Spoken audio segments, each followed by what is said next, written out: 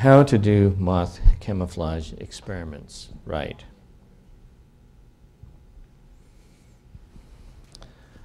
The book Icons of Evolution came out in 2000 by Jonathan Wells, senior fellow at the Discovery Institute, graduated from Berkeley, interestingly enough, has 2 separate PhDs, discovered that embryos did not look like his textbook illustrations. His PhD was at first in embryology, and he started exploring other standard examples that are used in the textbook to support evolution, usually represented pictorially. They could be called paradigms if you want, but because they're represented pictorially, it kind of fit to call them icons. And so he wrote Icons of Evolution. And of course, Jonathan Wells is somewhat of an iconoclast. That's Greek for somebody who breaks up idols. The list that he had includes 10. Right now, we're going to concentrate on the peppered moths. Peppered moths, in Darwin's day, no one had seen natural selection actually work. It was hypothesized, it was reasonable that it could work, but they didn't actually have proof that it worked. In 1898, Herman Bumpus noted that English sparrows, after a snowstorm, died. Some of them survived, and the ones that survived tended to be small males. And why that was not clear, but differential survival raised the question of maybe there is some selection pressure of some kind, and snowstorms might be part of it for English sparrows. Peppered moths were mostly light-colored when observation was first recorded. During the Industrial Revolution, peppered moths in general, not everywhere specifically, and we're going to talk about that, but in general they became darker. Bernard Kettlewell, a British physician, performed some experiments. He released moths during the day, and they landed on tree trunks.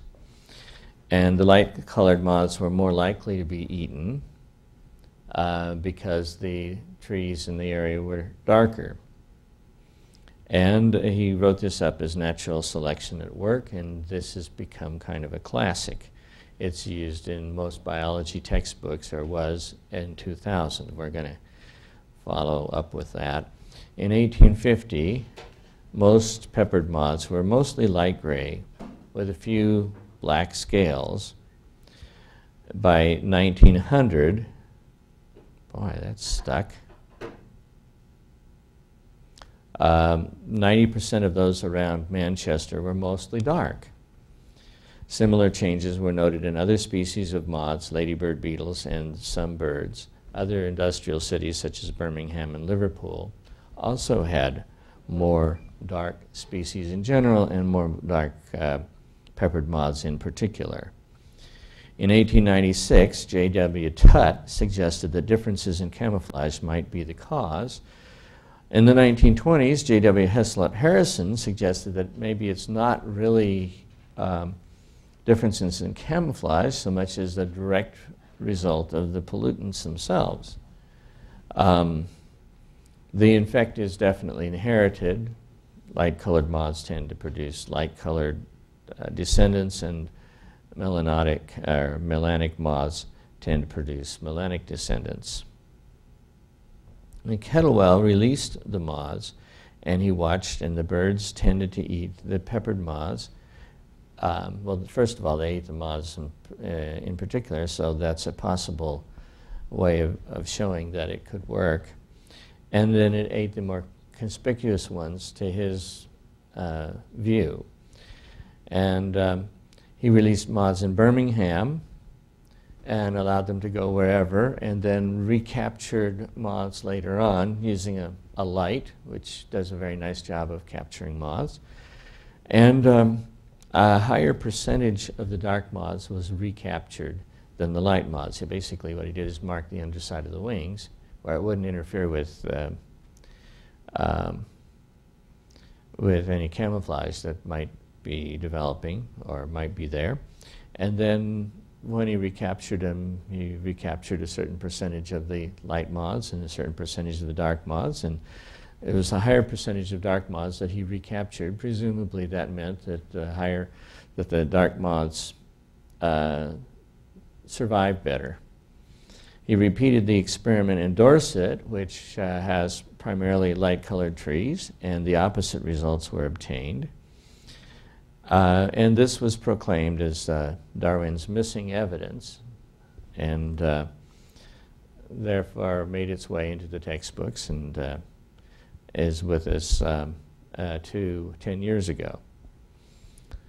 Anti-pollution laws reversed the colors of the tree trunks. That is to say, there was not as much black soot on the tree trunks, and the lichens tended to live more. And so at that point, the light moths started to predominate. At least that was the story. And so you had not only natural selection, but reversible natural selection. It's a classic textbook example. It comes complete with pictures, and here's a good example of a picture. If you look over here, and you're looking for a moth, if you didn't have this red ring, you'd have a hard time picking out the light-colored moth. On the other hand, if you look over here at the darker tree, you can pick out the melanic moth, but it's not as easy to see as the light-colored moth. And those are the kinds of camouflage we're talking about. Now, there's problems with the evidence. Melanic moths did not completely replace the ordinary ones in polluted areas and didn't even reach 99.99%, which is what you'd kind of expect if there is continual differential predation. Rural Wales had too many melanics without a change in tree trunk color. For what it's worth, rural Wales is out, this is Wales right in this area. And there's where Manchester is, where the experiments were first done, but it's true, Liverpool, which is about here, and Birmingham, which is about there.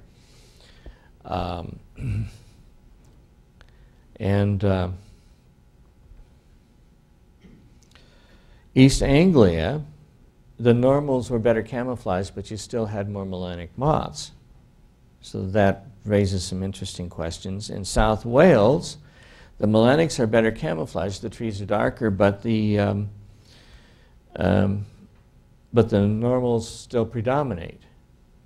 So, you know, it's not completely adding up to be quite as neat and tidy as the textbooks would have you believe. After anti-pollution legislation, the melanics actually increased in the south of England. Now, Kettlewell noted on the Wirral Peninsula that melanism decreased before lichens regrew.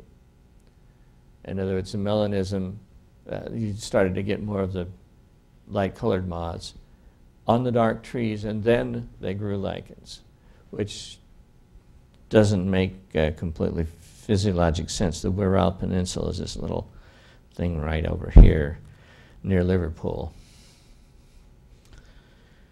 And that's East Anglia, and of course this is the south of England.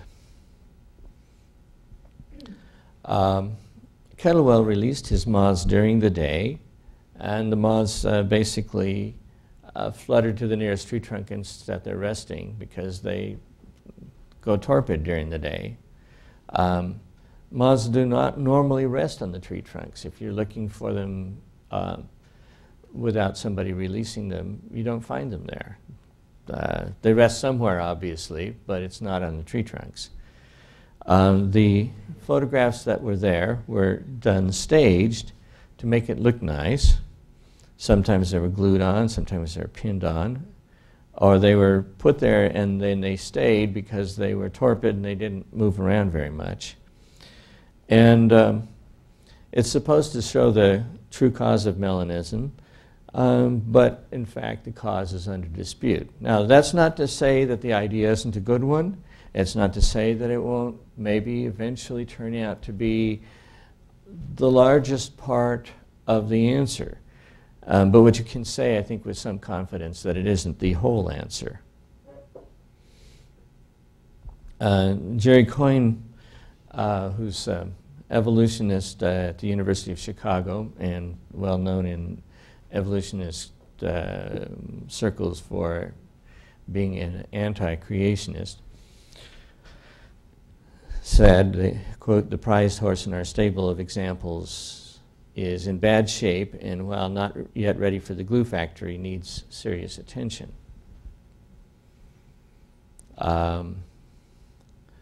Bruce Grant acknowledges the problems, but he said, yet Grant claims that Kettlewell's results are valid anyway. There is indisputable evidence for natural selection, he argues, because even if all the experiments related to melanism in peppered moths were jettisoned, we would still possess the most massive data set on record for a conspicuous evolutionary change. Grant concludes that no other evolutionary force can explain the direction, velocity, and magnitude of the changes except natural selection. Now, that may be true,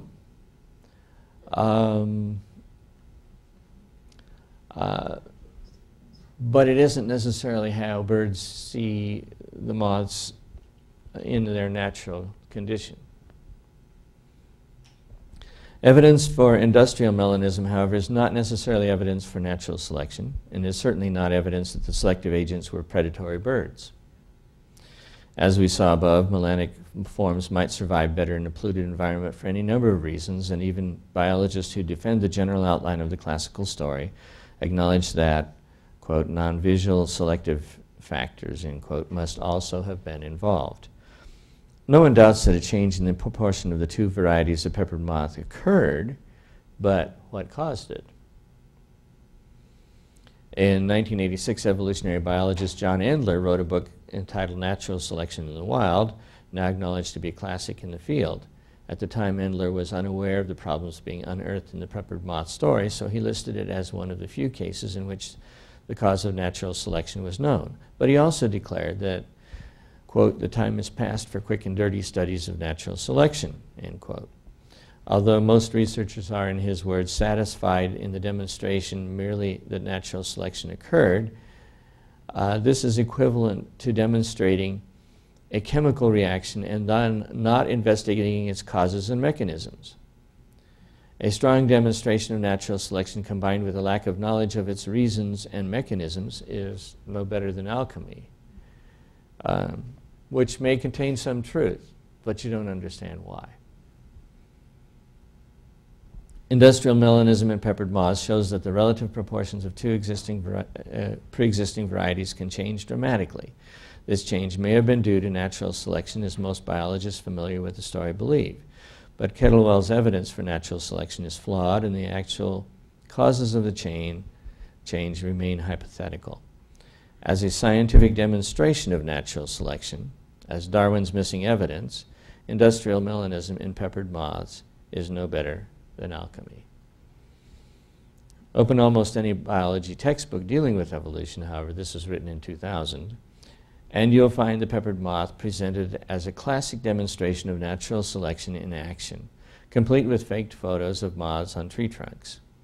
This is not science, but myth-making in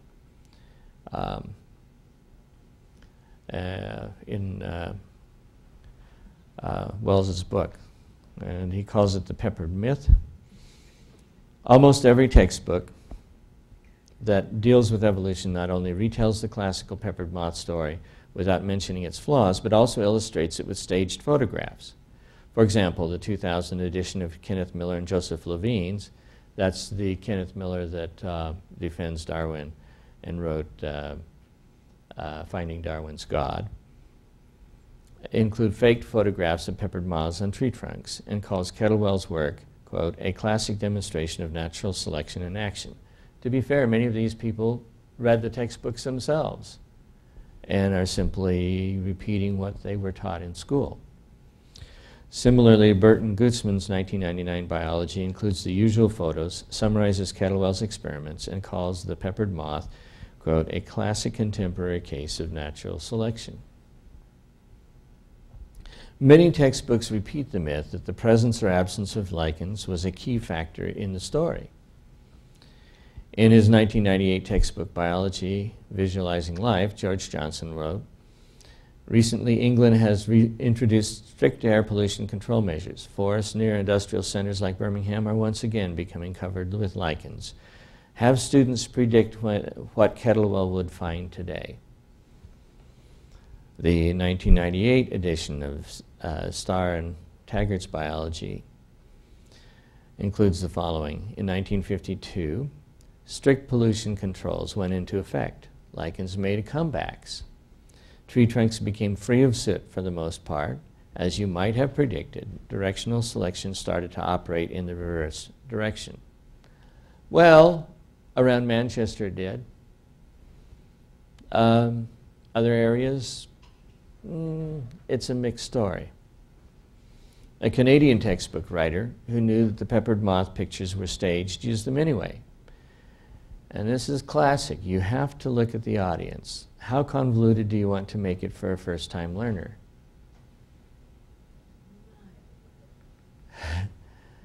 Maybe the first-time learners should be introduced to the difficulty with science and the fact that it is a little messy.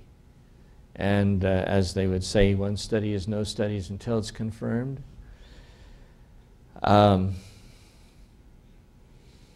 Bob Ritter was quoted as saying in the April 5, 1999 Alberta Report News magazine, high school students, quote, are still very concrete in the way they learn. The advantage of this example of natural selection is that it is extremely visual. Untrue, but at least it looks good. We want to get across the idea of selective adaptation. Later on, they can look at the work critically.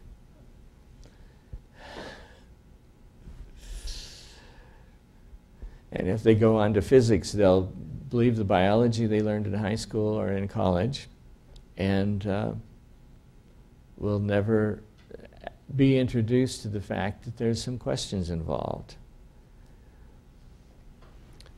Apparently, the later on can be much later. When University of Chicago professor Jerry Coyne learned of the flaws in the classical story in 1998, he was well into his career as an evolutionary biologist. His experience illustrates how insidious the icons of evolution really are, since they mislead even professionals. Coyne was understandably embarrassed when he finally learned that the peppered moth story he had been teaching for years was a myth. Coyne's reaction upon learning the truth reveals the disillusionment that may become increasingly common as biologists discover that the icons of evolution misrepresent the truth. My own reaction, he wrote, resembles the dismay attending my discovery at the age of 6 that it was my father and not Santa who brought the presents on Christmas Eve.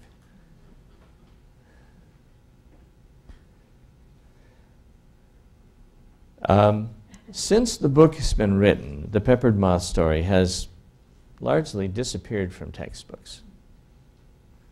I did a quick survey of a few of the ones that were used before, and it just vanished. There's two questions that come out. One of them is, why does it take intelligent design to get the textbooks to correct themselves?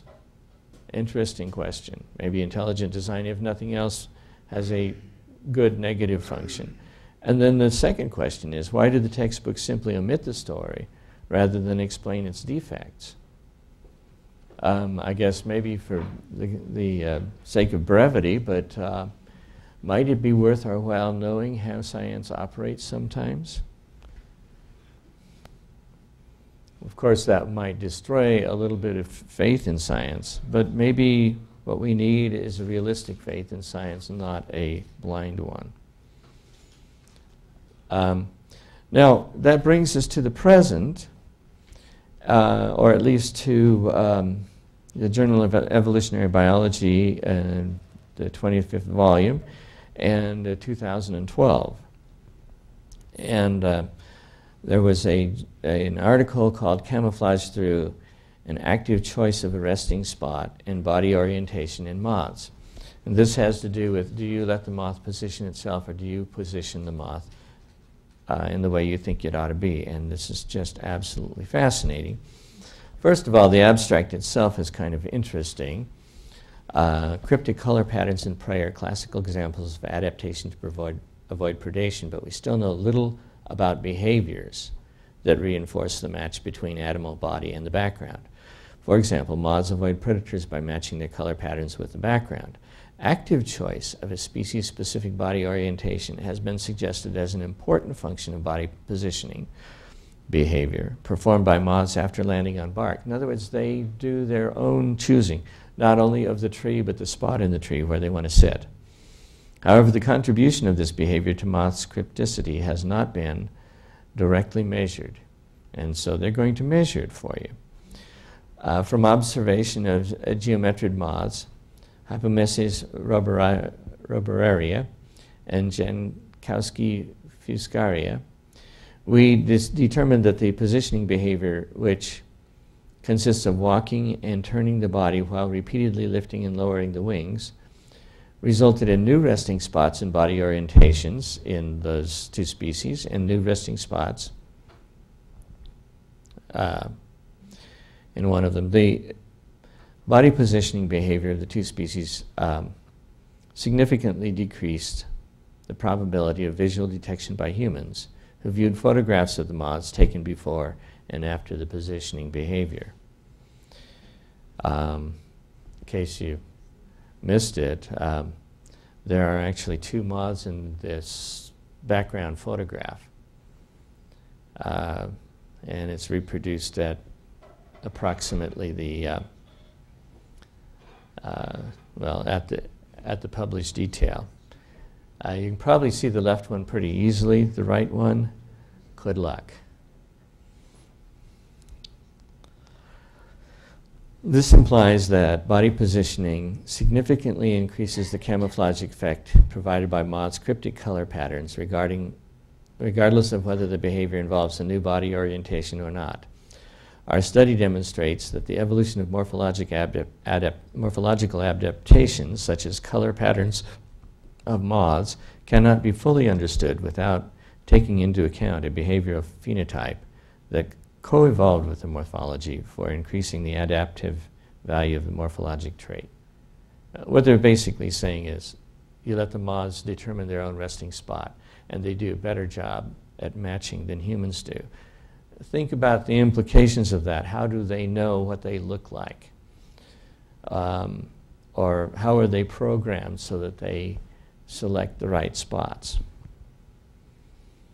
I'm not asking why the ones that select the right spots live longer. I'm asking what kind of mechanism can you make to try to understand why they picked that in the first place. Would you mind pointing that to moths? Oh, sure. I mean, I yeah. don't think Mike helps. Oh, okay. Well, I was going to record what you had to say. Yeah, let me, okay. There's the first moth.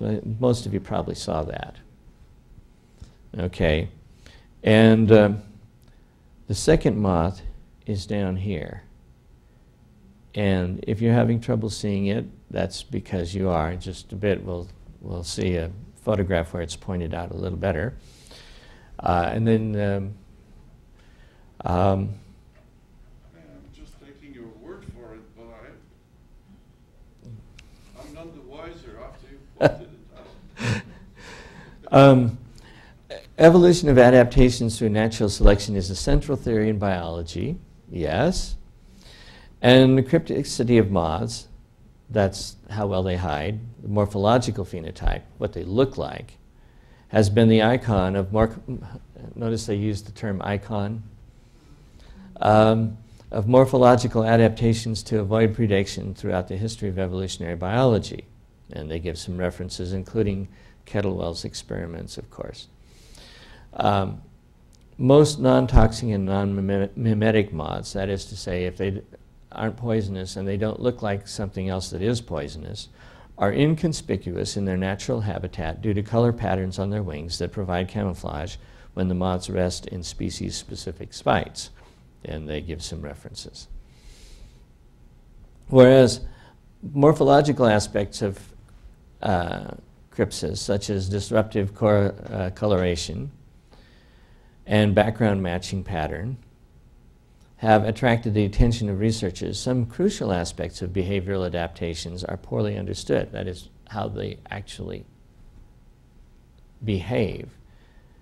The importance of previously unexplored aspects of behavior in moth crypticity has become apparent in recent discussions. And notice Majoris, who defended the peppered moth, and then Wells 2000, that's Icons of Evolution. Of Kettlewell's classic research, which they cite, as well as in popular attempts to criticize the evolution as a scientific discipline. To be fair, the term "the" it sounds a little odd, but if you're South Korean, it doesn't sound quite as odd.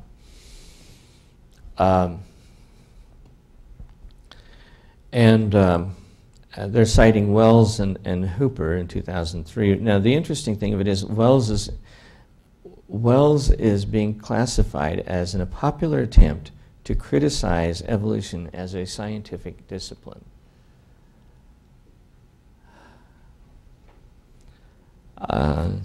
Interesting perspective on that. Although the preference of moths for landing on substrates that generally resemble the moth's color has been well studied, and there's actually even a paper by Kettlewell and Kahn, it alone cannot explain how the final cryptic match between the patterns on the moth's wings and the patterns in the background, such as tree bark, is achieved. This is because of the landing spots and body orientation at the moment of and immediately after landing on a trunk are different from the spots and body orientations which the moths finally rest on a substrate. And the final resting positions and orientations which result from body positioning behaviors after landing are species-specific. Each species has its own little habits and have been hypothesized to be key adaptations to achieve crypticity, that is, to hide. The positioning behavior is more crucial than the general preference for a trunk coloration, although that is true too, because even if a moth landed on a bark with coloration or pattern different from its own, the behavioral positioning may in principle lead to considerable crypsis through disruptive coloration or matching between the wing and background patterns. Therefore, the positioning behaviors performed by moths after landing are essential to account for the almost perfect match between the pattern on the moth wings and the pattern on the bark. However, the body positioning behavior has only been approached from the proximal perspective, and no direct test of the adaptive role of this behavior has been conducted. And so they're doing this. Although in his classical experiment, Kettlewell used wild birds to measure the detectability of live moths after the moths landed on natural substrates, the experimental paradigm that has been employed for over the last 50 years has been summarized as: an experimenter arranges the prey, a predator attempts to detect it.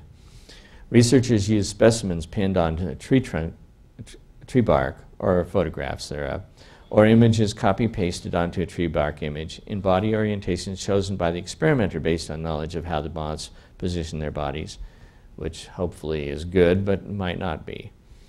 This paradigm ignores that the moths may choose landing spots on a bark differently than humans do. This paradigm also ignores that the moths, after landing, actively search for a suitable resting spot, and that the body orientation in nature functions as an adaptation for camouflage only when matched with the natural behavior to seek the resting spot. And of course, if the natural behavior was the reverse, then they might even stand out more. An additional consequence of this typical experimental paradigm was inability to realistically imitate the variation in body orientations of the moths and the choice of the resting spot. We decided to switch back to the experimental paradigm originally proposed by Kettlewell. A moth positions itself, a predator attempts to detect it. We focused on measuring the direct consequences of moth behavior in their natural habitat. Rather than artificially arranging moths in positions that are believed to imitate the naturally achieved resting spots and orientation, we allowed the moths to do this for us. We're going to have some video of that in just a bit if it works. To determine whether moths' positioning behavior after landing increases their crypticity, we studied 2 moths, and they list them, with wings that resemble color patterns of a tree bark. And this is when they tried to allow people to pick it out. You will notice that there was a significant number of people that couldn't even find the moth.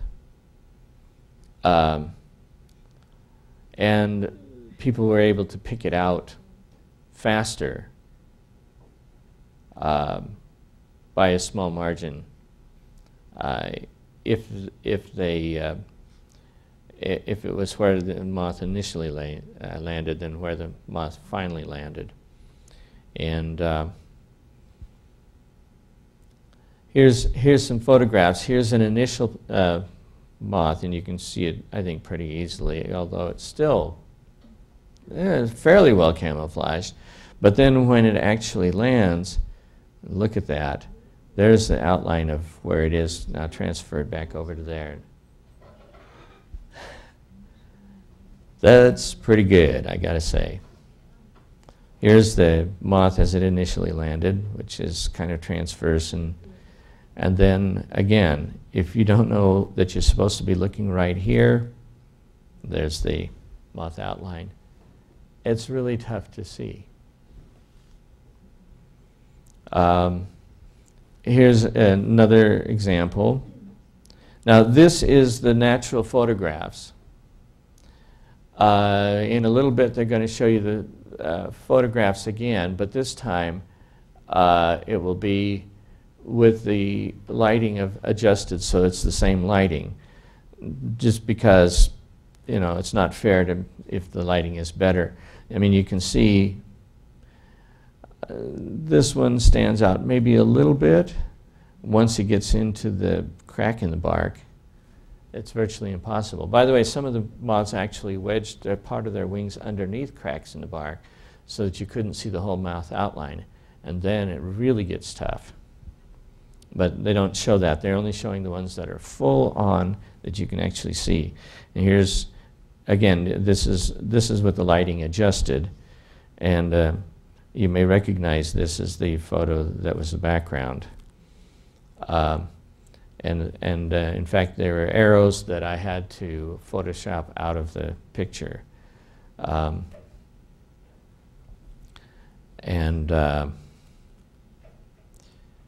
There you can see the arrow is pointing to it. It's there, but boy.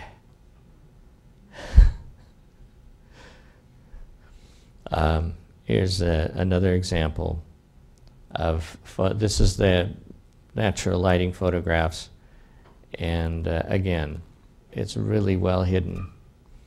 And here's the once they adjust the lighting to match. You can see that it becomes extremely cryptic, very hard to see. Now,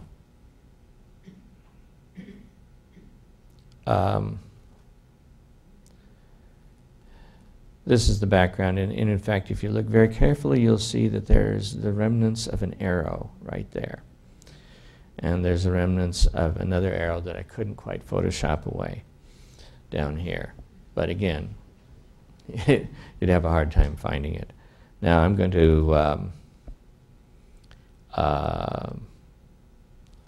see if I can show this here.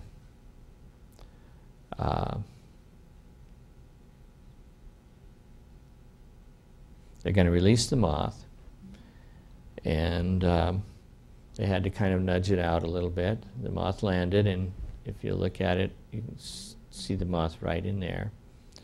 Keep watching. That was 14 seconds out. Now this is a minute out, and you watch, and it's going to start moving.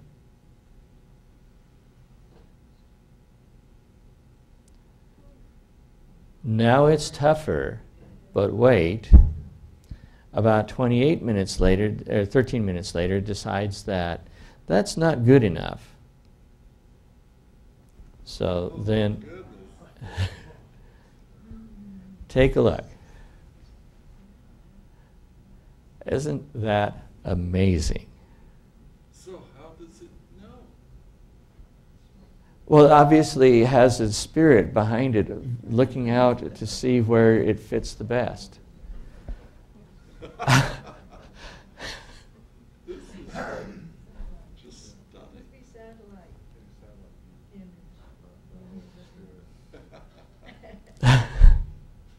You just look at it and you go,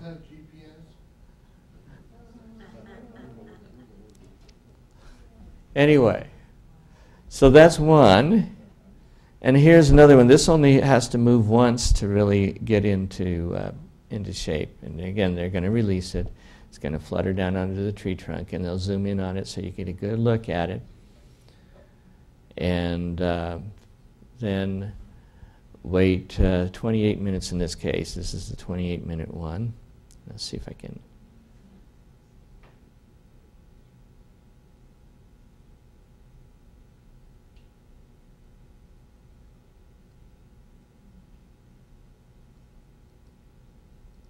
Wow. There. Oh, man. How does it know? Yes. Instinct. Just, I mean, you look at that and you go, boy, where's Waldo? No. Yes, even when you know it's difficult.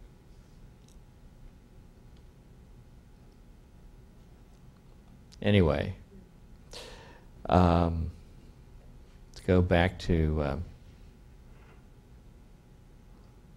Do moths serve a purpose? Sure. They're food for birds. they have beauty in and of themselves. Oh, there's some moths that are very So, Aren't they? Aren't they?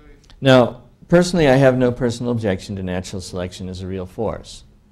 I believe, among other things, that there's a good reason why polar bears are white, and Arctic foxes are white, and ptarmigans are white, and varying hares in the winter are white. And it does have to do with how well they can hide. The peppered moth story, if true, would not establish mega-evolution. This is not a make or break thing. What we are asking for, though, is I think it is more important to be honest than to support anyone's theories. And I would add, including my own theories. I think the creationists need to be very careful not to repeat this kind of thing. And I think that there have been a few times that we have. Anyway, now there's with the arrows not photoshopped out, so you can see the. Whoops, I was going to leave that on.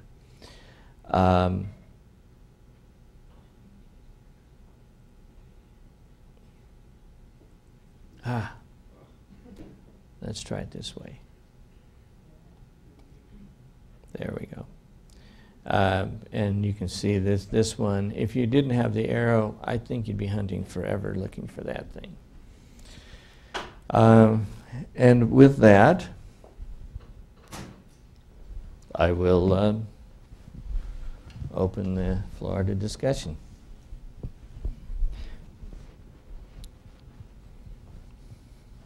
I'll let you hold it for now. What's wrong with the word instinct? Well, we don't know what instinct is. Is instinct some kind of program that lets the moth figure out that this is a really good spot?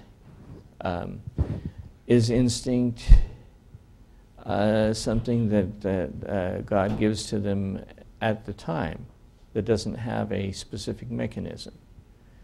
And the fact of the matter is that we don't know. We'd like to assume the former, especially in science. Some of that stuff is so uncanny one is tempted to go for the latter.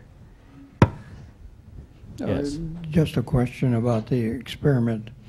Did they? How many samples did they have? Did they have? I mean, you can, look at 100 moths landing on a tree. You can pick out 2 of them that'll really impress you. Are you confident that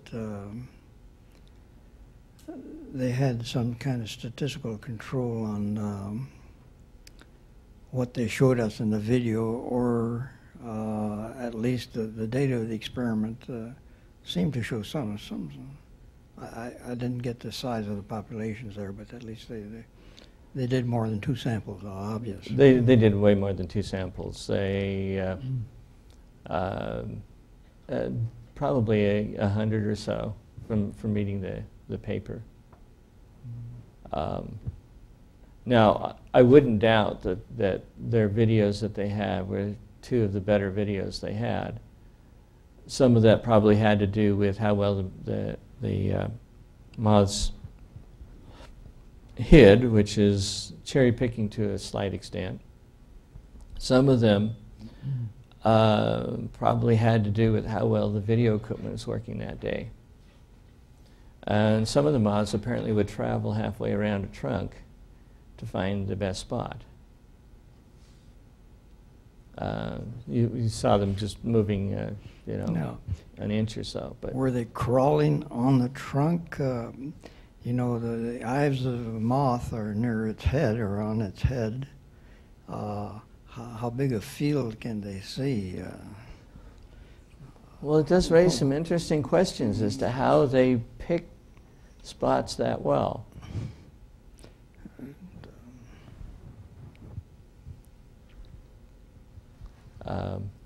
Go ahead, Lenore. Well, the other thing is, how does the moth know what the design is on the wings? I mean, there's a certain self-awareness that seems to be indicated there, and I thought only human beings had self-awareness. Well, you certainly have the appearance of self-awareness. Now, to be fair, we have designed computers that, as far as we know, are not self-aware, but can occasionally fool people because their responses are lifelike enough that that you think that there's actually some intelligence there, whereas it's designed in but not actually functioning in the machine itself, at least as far as we know. We probably have 2 alternatives. One is the Holy Spirit watches every moth and directs it to the proper spot. The other one is that God designed some very intricate way for the moths to find the best spot. Without ever actually understanding exactly how that works. Right. I'm inclined to think that the latter option is probably the right one, because, God is busy taking care of the entire universe, and I think He is as smart, at least, as people when design computers. Computers do automatically what they were designed to do. And we try to make computers, my computer is 100 times better behaved than the first one I had, which means human beings have been very intelligent after hard work. They are designing better ways of automation,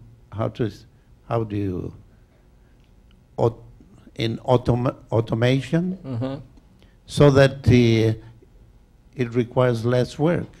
Oh, I agree. I have a computer that most of you do too, I'm sure, that will underline words in red if they're misspelled. And it's very useful. And in fact, at work I have a program called Dragon that will actually take dictation. Occasionally it makes mistakes and you realize that it's not quite as smart as it sounds. Let me share with you, I agree with you, let me share with you my latest experience with computers. I got so tired of having to type my password and my, what's the other name? Password ID. Because it was a long one. And I said, there must be a better way, but I didn't know it existed. And a friend of mine, one day, he was with his computer, he just turned the computer on, clicked on an icon, and all his emails were right there immediately. Mm-hmm. I said, how do you do that? He says, well, it's the program. I said, do you think I can do this with my computer? He says, well, you better. I'm sure the program is there. So I decided to look for it, and I found it. Now I don't have to type my ID and long ID and password. I made a long ID to make sure nobody would, how do you say, imitate it. Yes. And so now my life is much easier. And I think God is at least as intelligent as human beings. That's a safe bet. Just to catch up, I may have missed the very beginning. So what actually happened with the peppered moth story? From what I recall, the peppered moth on tree trunks was questioned because the peppered moth didn't actually land on tree trunks. As far as the arguments were concerned. Number two, although in general they got darker with industrial melanism, Right. and then they got lighter when pollution was cleaned up, that there were areas where that didn't work for various reasons. Some places they came back light colored before the lichens grew in the tree where they could hide well. Some areas they stayed light and then got darker after the pollution started to be cleaned up. Some areas they stayed light in spite of pollution. So was the issue of those moths and tree trunks settled?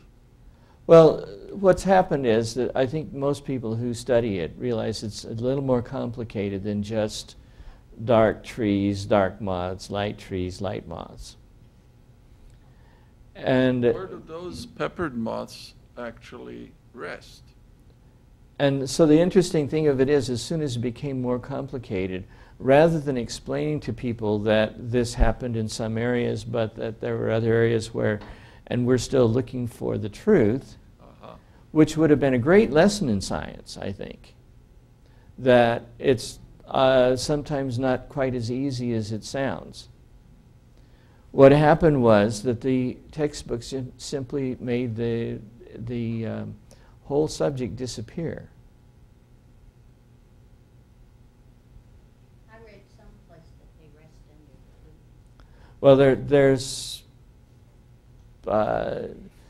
I don't think anybody's really determined exactly where. I think that that's one hypothesis that has some support. But it's like, why don't we just simply say sometimes science isn't quite as neat and clean as we want it to. There are some themes that are there, and we kind of suspect they're there, and it's reasonable to suppose that, but that we don't actually have it all nailed down. That actually would have been a good science lesson. I feel that a little bit disappointed that we hadn't done more to actually research that problem and actually work it out instead of merely satisfy ourselves with criticizing. Well, Jonathan Wells has 10 projects in his book that he points out haven't been done properly. Oh, yeah, that's true.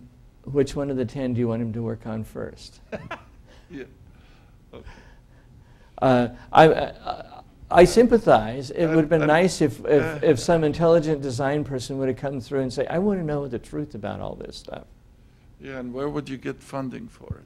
And where would you get funding for it? And this is one of the lessons. Science is no longer simply a search for truth. It's also a business.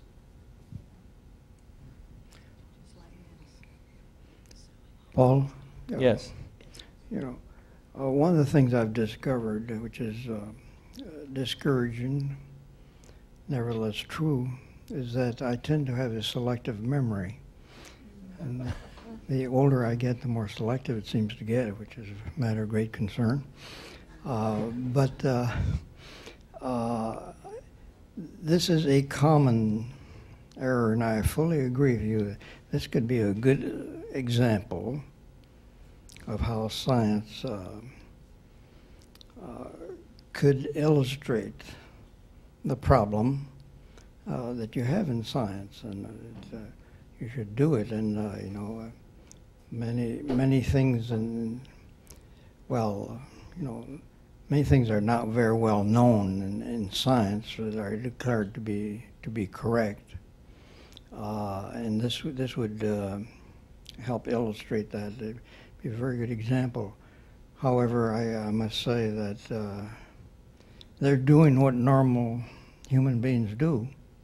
We select what we want, and it's a lesson for both sides. It is. It is.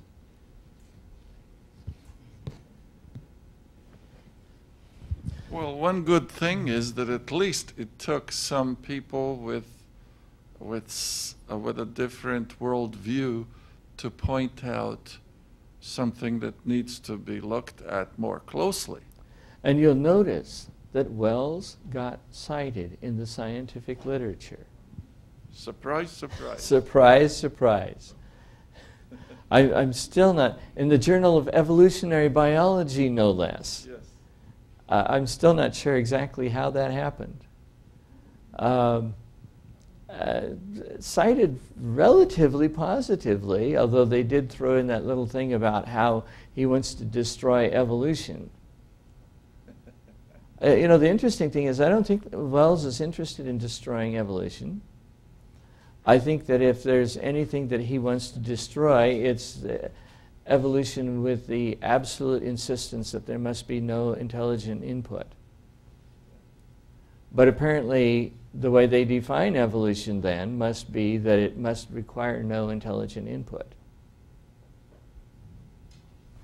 So, you know, step 2, then a miracle occurs, is just not allowed in science. I was going to say evolution doesn't do itself any good when it misuses stuff like that. You know, it's not honest with its own data, and so it hurts itself once it's discovered. That's true. As creationists, we need to be careful that we don't do the same thing, because if we did, they would jump down our throats for sure. And believe me, in certain areas they have.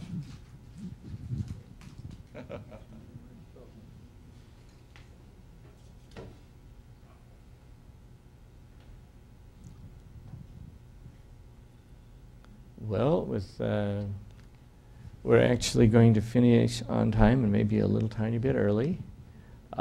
Next week will be, oh, we have another comment. So can you pass the mic back?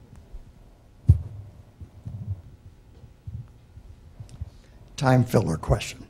Sure. So what did you do in Photoshop to get rid of the arrows? Content aware or clone? Oh, actually I went through and erased it using 1 or 2 pixel paintbrush.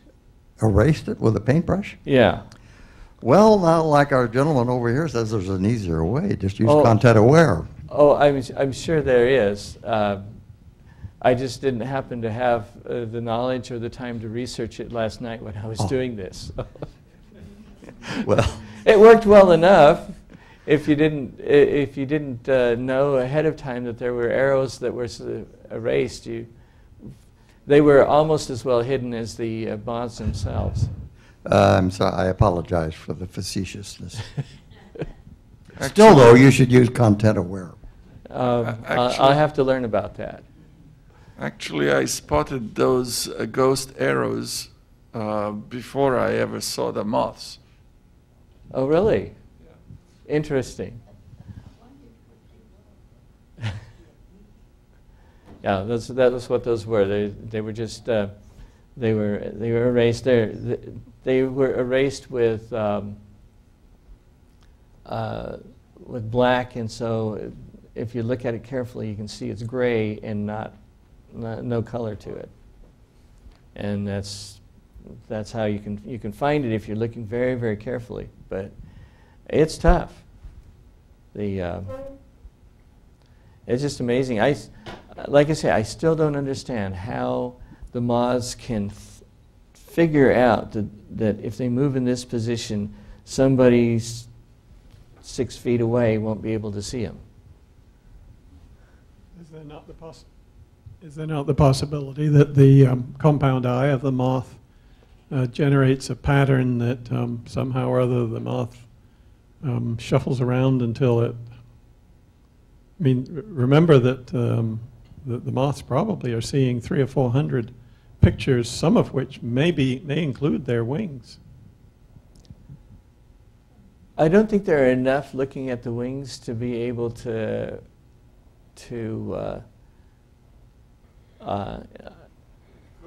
it could be. You know, one of the things, if you're going to experiment, it'll be interesting to see if closing off a few of the backwards-looking ones to see if it's actually looking at itself to say, there's a good fit. Yeah. Well, I probably wouldn't be doing that. Pass it back. Would be somehow or other matching, the way we nowadays our cameras focus. They're not looking for sharpness of the picture. They're looking for edges and things of that sort. And maybe the moth's looking for an absence of those things. Well, but you could find out if you made little blinders and stuck them behind so that. Now there's an experiment. Actually, that's an experiment that would be very interesting to carry out, and be interesting to see whether they're actually looking at it or whether there's some other way of doing that. But as was alluded to a little earlier, what's to say that they don't have some kind of self-awareness? We know where our foot is. You know, when a horse is walking, he knows where his foot's going to go back there, even though he can't see it. He's got some kind of an awareness of what it's doing. Why can't a moth have some kind of an awareness of what his wing design is, of how it blends in? Well, if you keep that up too much, it starts to stretch the imagination just a little bit. For example, okay, we're self-aware. A parrot that can talk to us sometimes sounds self-aware. Might be. Certainly the parrot that we have is given pretty strong indication that it has a certain degree of self-awareness. Dogs are, some of them certainly act self-aware. Ants, you're reaching a little bit.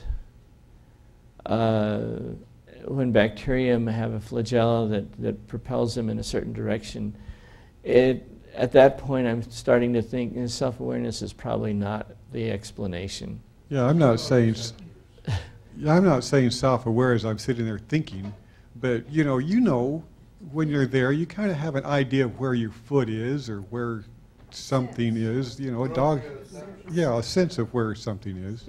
You know what we should do? One of these days we should review is it a book or an article? I have to look it up. It's called What Is It Like to Be a Bat? By Thomas Nagel, who's an atheistic philosopher, but it points out that self-consciousness is not something that is easily explainable in evolutionary terms. So next week we'll be talking about abortion, some of the myths involved, and see how far we can get at constructing a rational attitude towards it. And there's several questions we'll have to separate. One of them is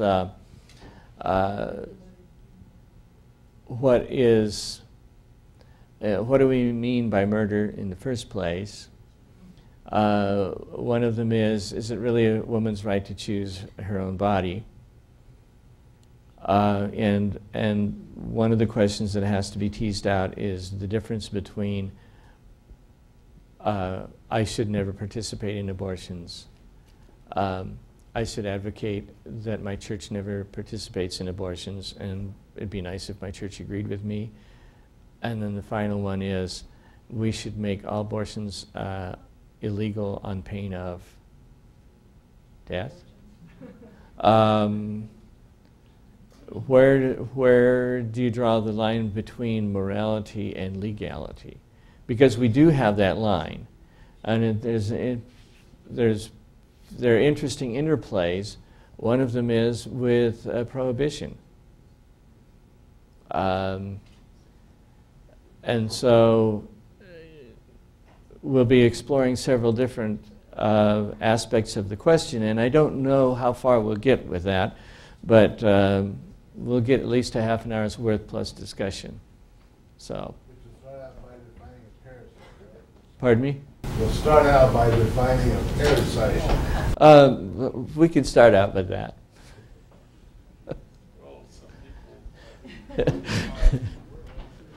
Anyway, see you next week.